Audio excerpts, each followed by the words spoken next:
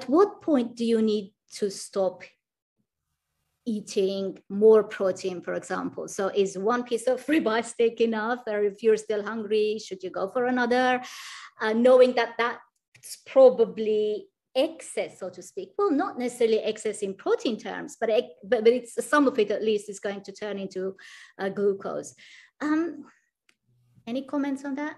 Yeah, and again, this is kind of another very nuanced topic. So I think the blood sugar rise you might see after a protein meal, I think gluconeogenesis is always occurring, and you're never going to stop it from occurring. When you sleep, it's occurring. So it's part of our natural physiology. It's always there. It's there for a reason.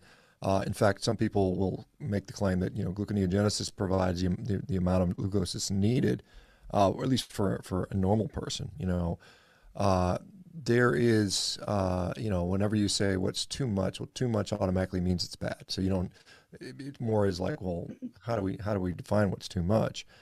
I think that, again, what I was pointing to, that when we eat some protein, I think what happens is you get a stimulation of glucagon. And as you probably know, glucagon causes the liver to release glucose, glycogenolysis. So it's a kind of regulatory hormone, just like norepinephrine and cortisol do. So you stimulate this glucagon response via protein, and I think that's probably what's driving the early rise in blood glucose, not necessarily gluconeogenesis. Right. I think that tends to be more of a slower process because you first have to fully break down the protein.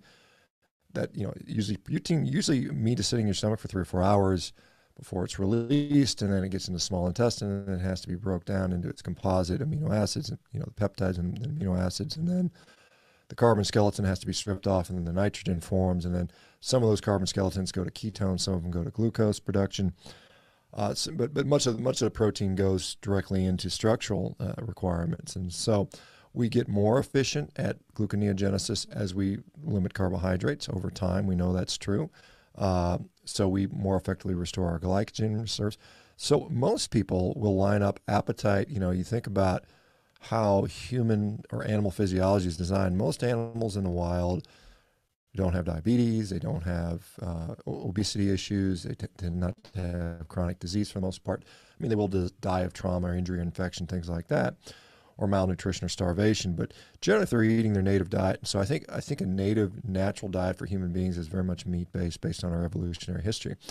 And so I think that there's a balance between satiety, the amount of satiety meat produces, and what's going on physiologically. So it's not impossible to overeat anything, really. I mean, meat included.